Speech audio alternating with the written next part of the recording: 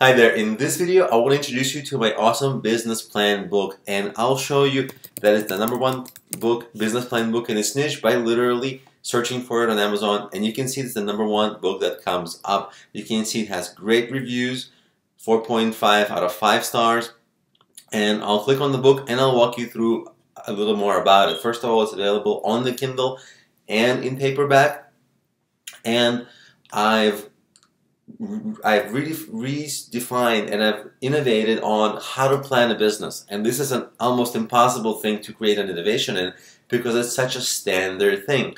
But what do people usually do when they want to plan a business? Usually they're first-time entrepreneurs and they don't know how to do it, so they look for examples online, templates, tutorials. What do all those templates and tutorials and examples have in common? They're bulky, confusing, and they are one size fits all. They're not specific for your situation. In my case, I've created a new way to start planning, and it's a ladder system that makes it easy for you to start. You start with literally only a 3-sentence business plan. It's 3 sentences, but it's the core 3 sentences for your business. Then you work up to from there to a 1-page plan, and from the 1-page plan to a full plan. Basically, one basically extrapolates on the previous.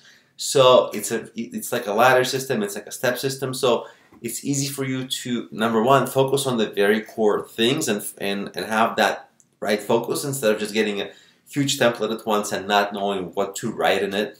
And because you're focused, your strategies are actually going to come out better, because what's the real value?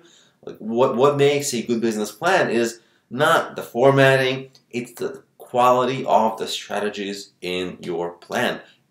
Is the business viable? Are you outlining the right strategies for your situation?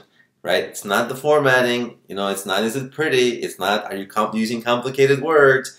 It's like, are the strategies legitimately solid? And with this way of creating a business plan, you're more likely to create great strategies because they help you to focus on the right things and not be confused by all the peripheral things that maybe your business doesn't even need.